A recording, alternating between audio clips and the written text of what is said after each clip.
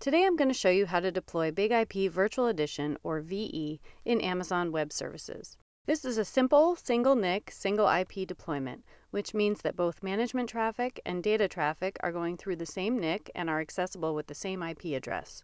You can do a deployment with multiple NICs, and I'll link to documentation for that in the YouTube notes, but for now I'm going to focus on this simple scenario. There is one prereq, and that's that you'll need a key pair in AWS, and again I'll add a link in the YouTube notes. But let's get started. In the AWS console, go to VPC, start VPC wizard, and choose a VPC with a single subnet. Give it a name and click Create VPC. This virtual private cloud is your own little network where, in my example, I'm going to have both my Big IP VE and an app server. Now let's deploy Big IP. Go into EC2 and click Launch Instance.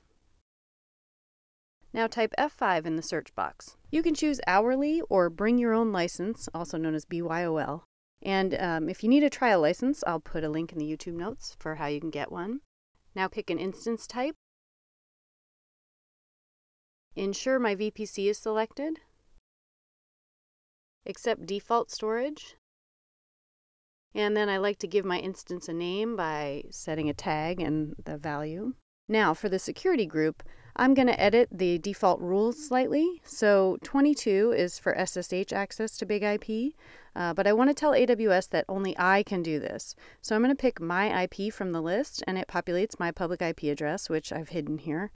And then 8443 is to connect to the Big IP web interface so I can manage Big IP. And I also just want this to be just for me. 443 is for my application server traffic, and anyone on the internet can access my app, so I'm going to leave it open. But if your app is internal to your organization, then you'd put your internal range here. Then review, and pick my key pair, and then launch. Now it's going to take about 10 minutes for the instance to be fully functional.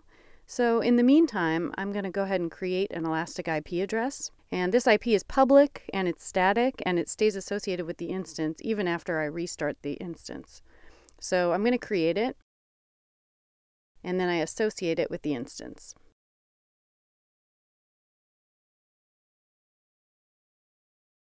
Okay, I waited 10 minutes, and now I'm ready to set my admin password, which I'll need to log in.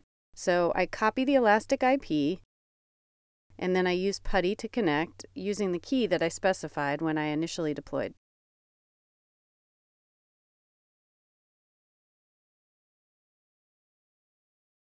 Then I run modify auth password admin to set the password, and then save sysconfig to save it. Now I can use HTTPS with the elastic IP and port 8443 to connect to Big IP. Now I license Big IP by putting in my trial key. If you chose hourly, you don't have to do this step.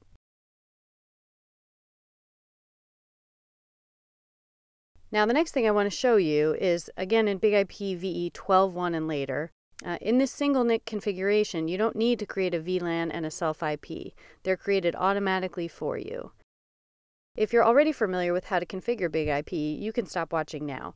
But if you're interested to see how traffic goes through Big IP to my web server, then keep watching for just a few more seconds here. I'm going to pause the video and launch a Windows instance with a simple web page running on it. Okay, now I've got my web server.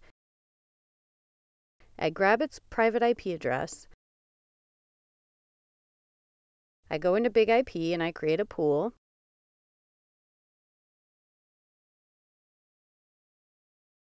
I choose HTTPS. Enter the address here, and click Finished. Now I create a virtual server. I need to get the private IP of Big IP, and now I specify it as the destination. I choose the HTTP profile, client SSL, server SSL, SNAT AutoMap, choose the pool, and click Finish. Now, final step, I'm going to grab the elastic IP address, and then you can see that my very simple website is available on port 443. So Big IP and my website are accessible from the same IP address, but different ports. For details on this and other configurations, see the YouTube notes. And we also have CloudFormation templates on GitHub that you can use to deploy BigIP for you, so check those out too. Thanks for listening and have a great day.